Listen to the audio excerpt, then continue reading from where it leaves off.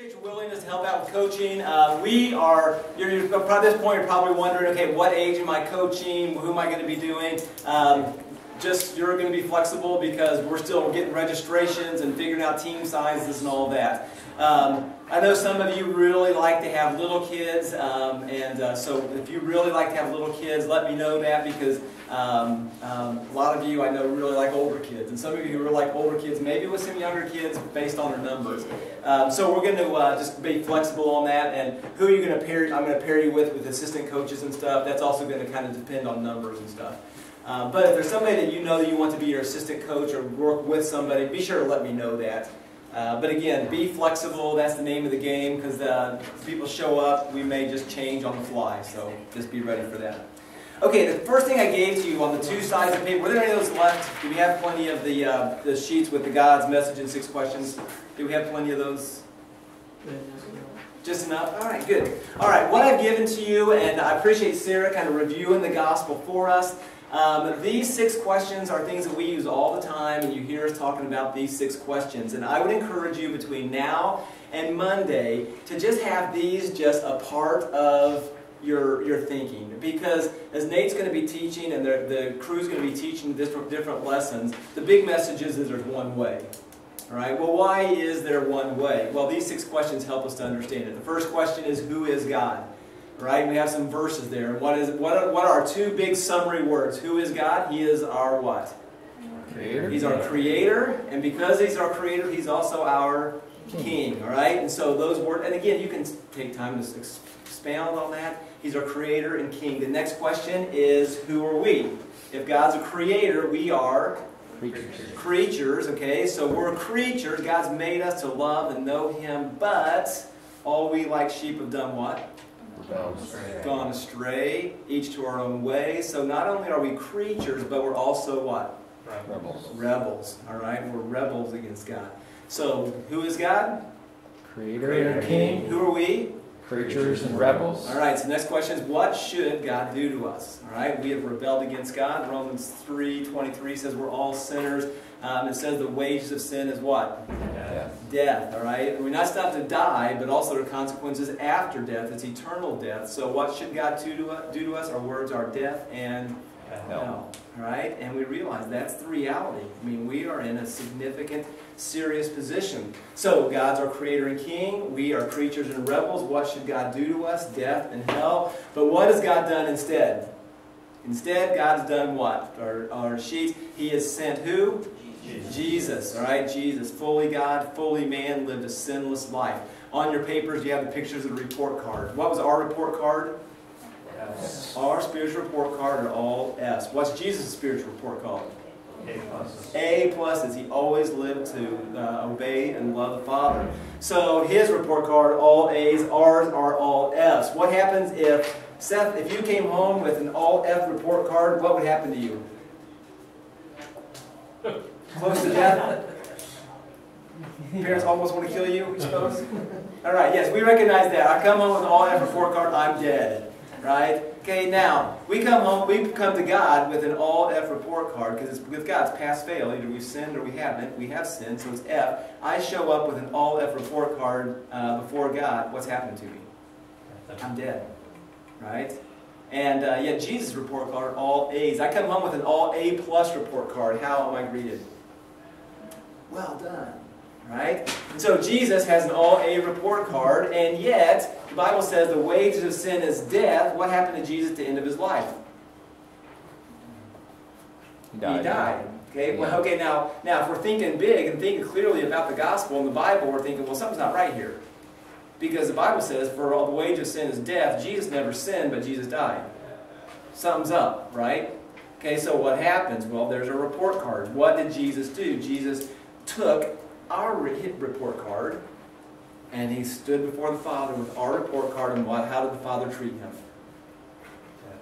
Just like we deserve to be treated.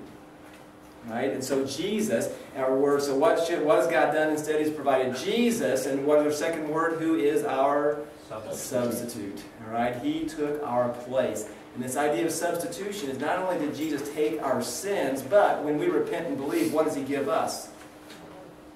His report card. His righteousness. Right? So how does that happen? So who is God? Creator and King. Who are we? Creatures and rebels. What should God do to us? Death and hell. What has He done instead? Jesus substitute. So the question is then, how must we respond? I appreciate Sarah emphasizing this. We turn. Okay, we turn from our sin and we trust. Okay, we turn and trust. Repent and believe are two other words that we've used a lot tonight. All right, and as a result of that, what difference does it make?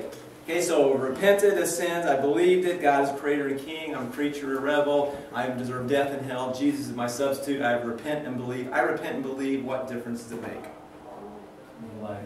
New life. When? Now and forever. Okay, that's the gospel message, all right? That just needs to be, like when we get squeezed, that's what needs to be coming out of us.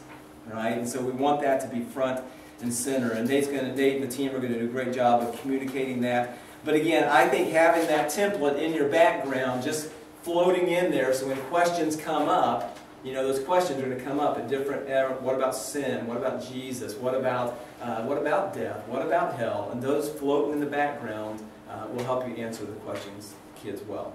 All right? Okay, any questions on that? I know that shouldn't be new to most of you, but we want to keep that very, very clear to all of you. During your time with the kids, there are going to be review questions. All right, so we call the time where Nate and the crew are doing the singing and all that. That's zone time, and then we go to team time. And team time is the time to review the lesson and to call kids to repentance. All right, and we're going to pass out the questions. Seth, you want to help Pat? Now, if you want to say, I really hope I'm working with real little kids, or like to, put your hand up and Seth will give you one of those. All right. What constitutes really little? Your word would be the ankle biters. Oh, okay. Okay. The 5, 6, 7, 8-year-old, the youngest kids, 5, 6, 7 kind of time ages. All right. Okay. Now, if others, older ones, here you go, Seth. Now give these to everybody else. Those questions, everybody else gets those. We will pass these out to you during the night so you have them, because I know a lot of times it's easier to forget those with coming after work. But as you ask the questions, you know, be sure you're asking good questions with the kids. And the older kids don't ask the simple question. You know, we know this, we hear the story about the little kids who were in Sunday school, and their Sunday school teacher asked them the questions. Okay, I want you to tell me what I'm describing. It says it's brown, it's got 4 legs, climbs trees, God has a fuzzy tail, berries nuts. What am I describing, children? And one of the kids raises his hand and he says, well, teacher, sure sounds like you're describing a squirrel, but I know since we're in Sunday school, the answer is God. You know, there's a good answer. So who made you? God. Who loves you? God. Who created everything? God. And we just ask a question like that, and I said, the answer is God. It's God. It's God. It's God. And we're not calling the kids to think.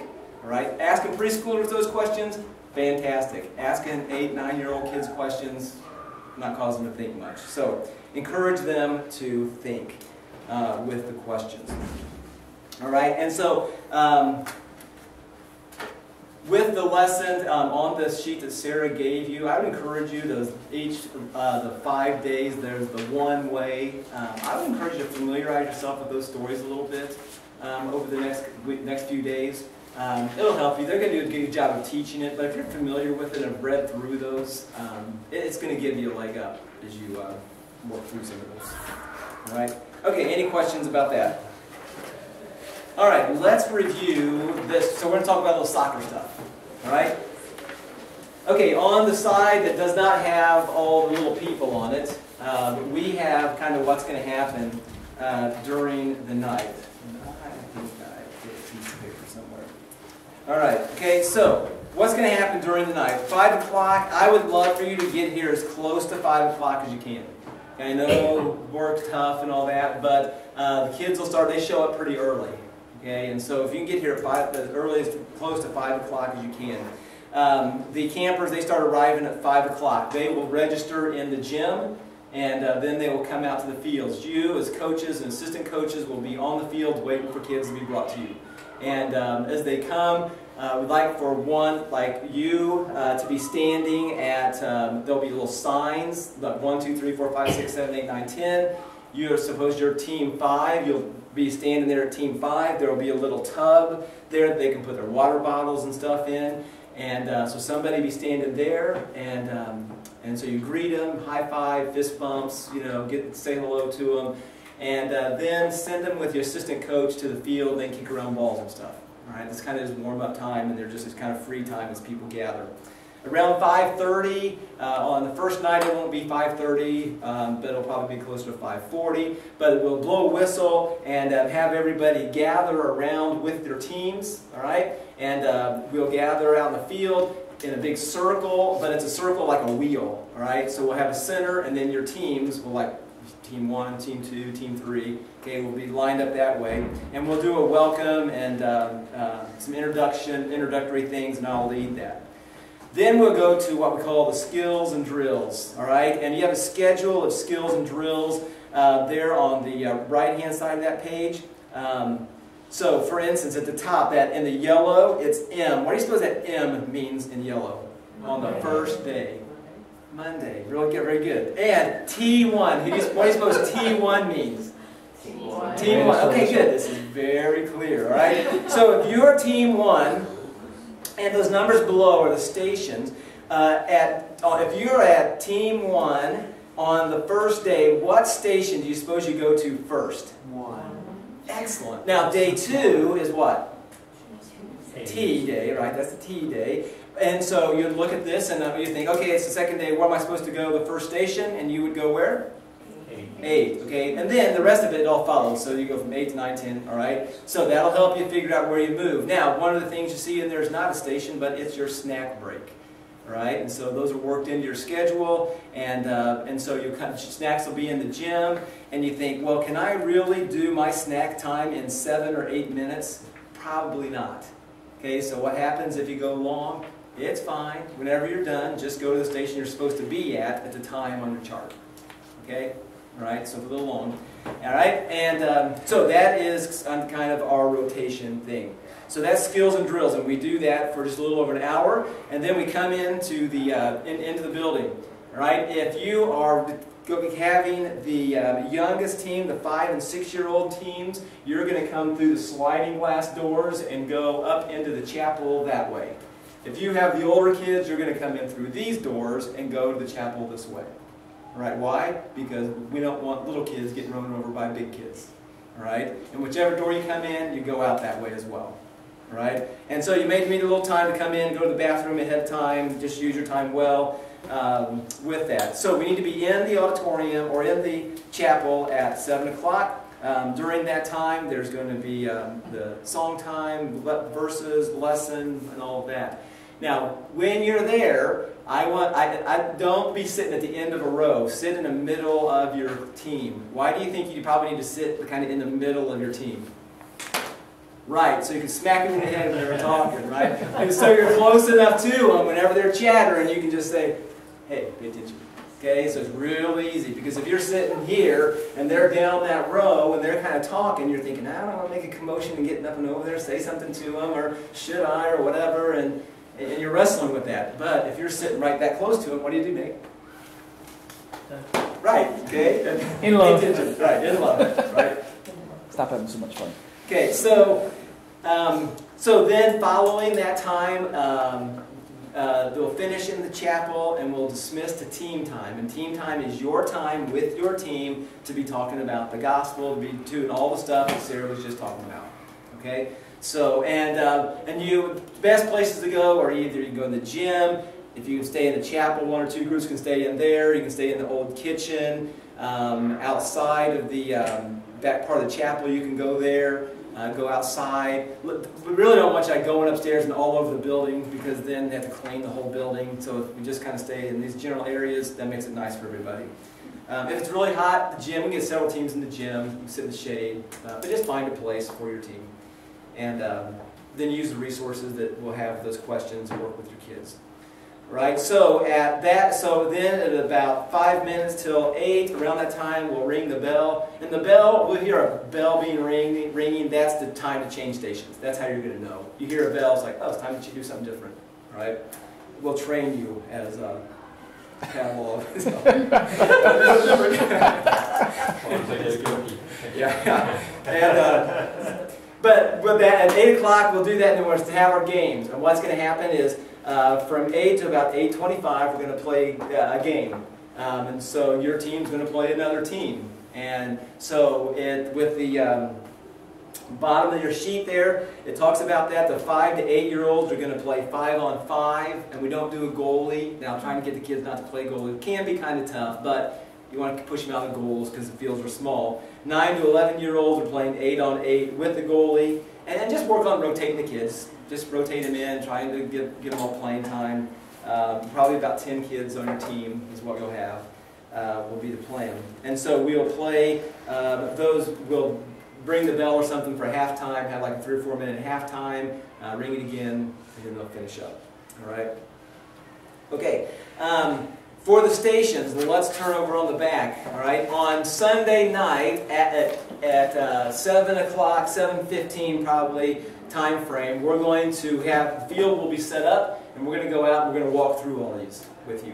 All right? The pictures are pretty self-explanatory, and there will be pictures on the station signs on the field. These pictures remind you, so you get to station 5, and you're like, what am I supposed to do on station 5? You're just going to look at the picture that's there, and you're like, oh yeah, this is the one I do this. All right? And in the packet of information that Sarah sent you last week. Did anybody not get the packet of information last week and an email? You did not get it? You did not get it? Okay. Can you write the... Oh, I got it. Jennifer and Christine. Okay. In that packet of information, it describes these drills. All right? So it walks through it. And they're real simple. Nothing's difficult about it. So those are the skills and drills that you'll be doing during that time. Back on the other side of this sheet, under the daily schedule, the next one is camp rules. These are things that, why these are laminated sheets, these are for you to carry around and to remind your players of. The rules are have fun. We want to encourage you to be participating, to pay attention. Okay, we got to stay together as a team. Encourage others. All right. So if somebody doesn't do a drill very well, you know, if a kid says, "Oh, yeah, that's terrible," you say, "Hey, we want to encourage us. Let's say, do a good job." All right. Sticking together, that is a big idea with your team. Stick with your team. Have your players with you all the time. Somebody will say, you're 5 minutes into something, I have to go to the bathroom. To say, hey, if you want to wait just a few minutes, we'll all go to the bathroom together, and you can wait till snack time, and you go.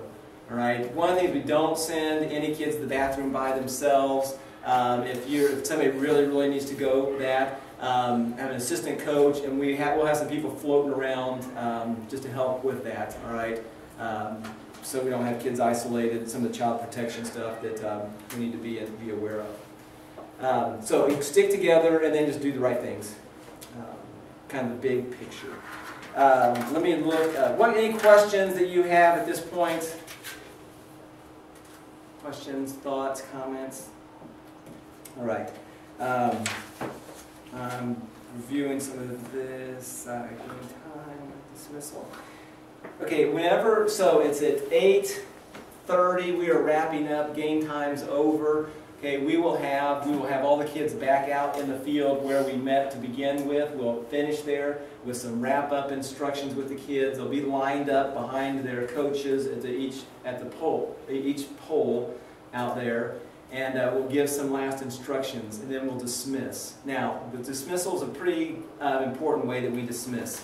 When parents show up, we're giving them a little card that will have their kid's name and team number on it, right? And they take that home. Don't release any kids without them giving you the ticket. All right? So if Sarah's come to pick up Seth for her soccer camp. She said, I'm here to pick up Seth. You can say, I need your ticket. All right? And so she gives it to me. She gets Seth. She says, I don't have my ticket.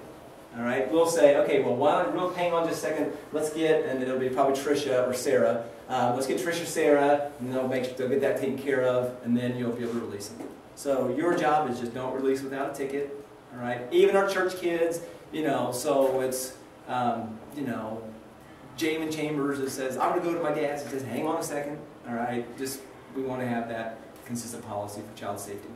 All right. Okay. Are we giving out prizes or gifts every night? Yes. Yeah. We will. We're going to. At the end of the week, they'll get a ball. They'll get a water bottle one night. They'll get the T-shirts the first night, and there's a bag. One was tie. String bag. String bag. Yeah, cinch sack bags, and they look really cool. If you haven't seen them yet, blue's our color this year. I should have brought them, but they look, everything looks really sharp.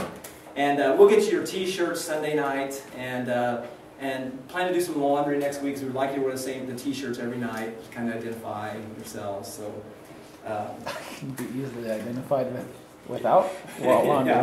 Yeah. Okay, so. Again, to have a ministry mindset and have fun. That's a big, just smile. I appreciate just smiling and having fun as we're doing this. This is a fantastic opportunity to have fun with kids.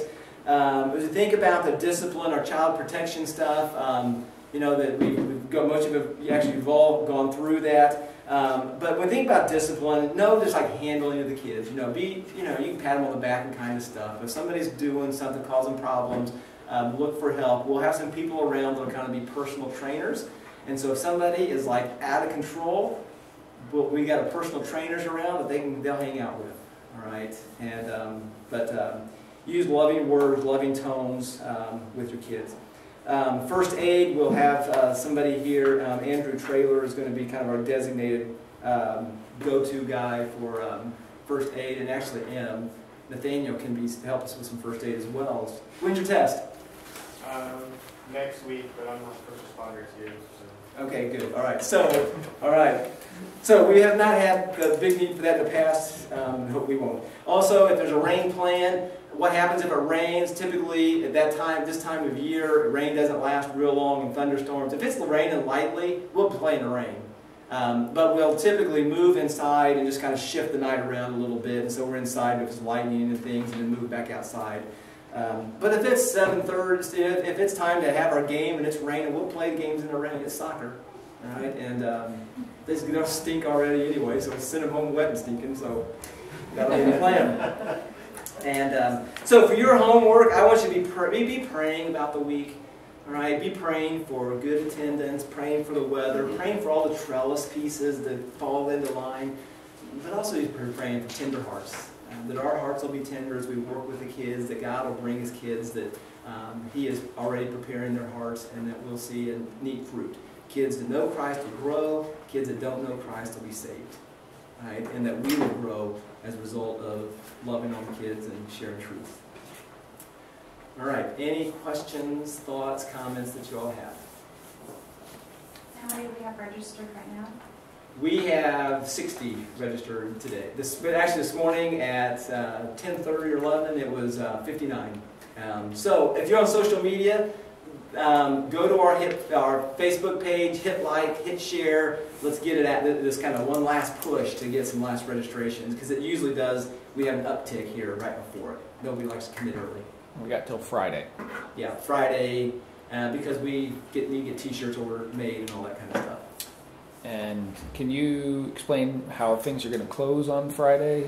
Yeah, on Friday, our plan is to be done early, around 7:30-ish on Friday. Last year when it rained and we moved everything inside and we got done early, parents loved it because we weren't so late on the Friday night. And so Friday night, we won't do the skills and drills stuff very much. We'll gather for our opening. We'll probably give you a little bit of time to do like your favorite drill that you want to do with your kids for just a few minutes as we get started. And then we'll come inside to do our zone time, have our final team time, and then go games.